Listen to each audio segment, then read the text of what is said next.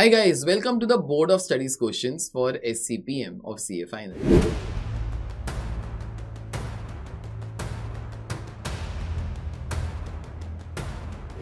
We are on a mission to be doing every possible MCQ from whichever source I can be getting. The first step in that was do every possible question from the module, which is now completely there on our YouTube channel, arranged in a playlist form, chapter wise also.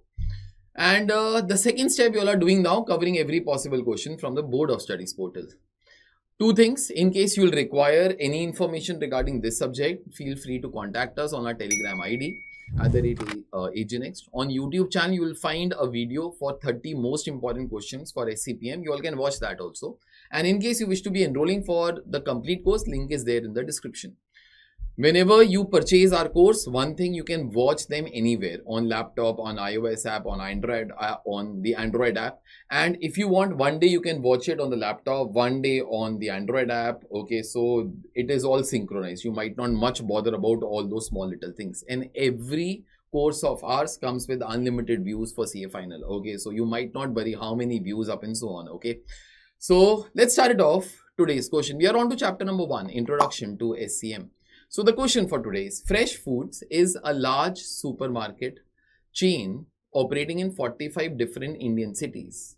That includes large tier 1 and tier 2 cities. So Fresh Foods is something like, say, okay.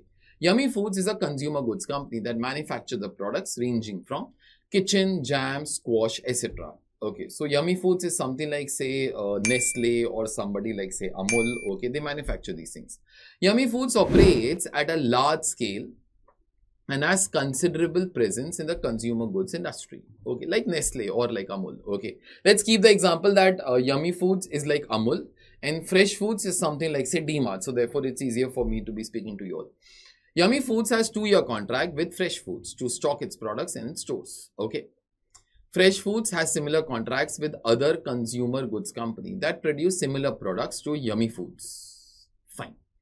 So, like, Fresh Foods not only stocks the products of Yummy Foods, but then also of the similar companies. Like, say, DMart will not only keep the goods of Amul, but will also stock of Nestle, of other companies. Okay. And it has a 2-year contract. Further, these companies are competitors of Yummy Foods, operating at a similar scale and margin. Due to the generic value of their products, there cannot be a patent file for them. So, Yummy Foods is like, one of the companies, like, say, Amul. But then there are other companies like Nestle up and so on, okay, who operate at the same level. And all of them are manufacturing the products, okay, which cannot be patented. Like, you cannot have a patent that other companies can't manufacture milk or something. Further, Fresh Foods plans to integrate its supply chain and plans to produce its own brand of consumer goods, which will be similar to the products which are manufactured by Yummy Foods. So now, Fresh Foods is now thinking that can we manufacture the goods which are currently sold by us of the brand of Yummy Foods. If suppose, like, let's talk of a product like, say, jams. So Yummy Foods is manufacturing jams. So now Fresh Foods is thinking that let's try to have our own brand whereby we will try to manufacture jams. Okay, that is one thing. Further, this has caused uncertainty at Yummy Foods as their 2-year contract is now close to expiry, after which the prices will have to be renegotiated with Fresh Foods. So that 2-year period is about to come to an end, beta. If 2-year period is about to be coming to an end, at the end of 2 years, renegotiation will happen regarding what will be the prices. Which one of the statements relating to Porter's 5 forces model is correct in relation to Yummy Foods industry? So please think in reference to Yummy Foods. Okay, that's important. It has high barriers to entry. Now, high barriers to entry comes because of high capital cost, or say, like, you cannot manufacture arms and ammunitions in India because that is a sector for which you have to take the license from the government. All those things bring high barriers to entry.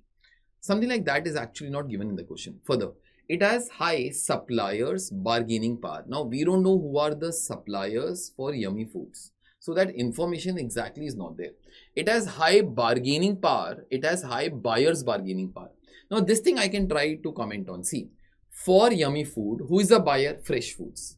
Fresh Foods has other options also. They can buy from Yummy Foods and sell at their stores. And they also have other competitors, no? Say I told, if suppose Yummy Foods is like Amul, okay, there are other companies like Nestle also. So therefore, fresh foods will have high bargaining power. That means Yummy Foods bargaining power will become less because buyers bargaining power will be higher. So I guess this statement should be correct. Fourth, it has threat of generic substitution of its products. I think so even this statement is correct because fresh foods sells the products of Yummy Foods. And if Yummy Foods products are not available, at least the product of other competitors like Nestle will still be available, no? So therefore, it is not like, if people will not buy our company's products, they cannot be buying such products. There are other companies who are making the same products. So third and fourth, I think makes maximum sense. Let's look at the options first, please. So the options are over here. 1 and 2 are correct. Okay. 1 and 3 are correct. Then third and fourth are correct. Second and fourth are correct. I think so. Third and fourth are correct. I think so. Let me look at the description, what ICAI has told. So first one, the barriers of entry are not high since a company like Fresh Foods, a supermarket chain, can enter the market with its own brand of similar products. You all will understand. We have to answer the question from Yummy Foods point of view. Okay, so Fresh Foods company can also enter this business. So therefore, there is no barrier to entry. Okay, and it is not given that such huge amount of investment is required or it is a patented thing. All those things are not given. So anybody can enter. So therefore, as such, there is no entry barrier. Further, statement number 2, not much information is given about the bargaining power of Yummy Foods. It is only given that it has considerable market presence. So like, that suppliers bargaining power, all those things cannot be commented on. Third, it has high bargaining power, buyers bargaining power, since Fresh Foods has alternate suppliers who can produce a similar products at the same scale and margin as Yummy Foods. Now, obviously, due to this, Fresh Foods bargaining power will be higher. Ours will become less, no? Further, statement number 4, it has threat of generic substitution of its products since there are other companies who are manufacturing the similar goods. These goods are of generic nature and cannot be patented. So obviously substitute goods can be coming. Hence threat of generic substitution whereby customers do not see much difference in the various brands is more. So I guess third and fourth are correct here. So third should be your answer. Yeah, that is the correct one.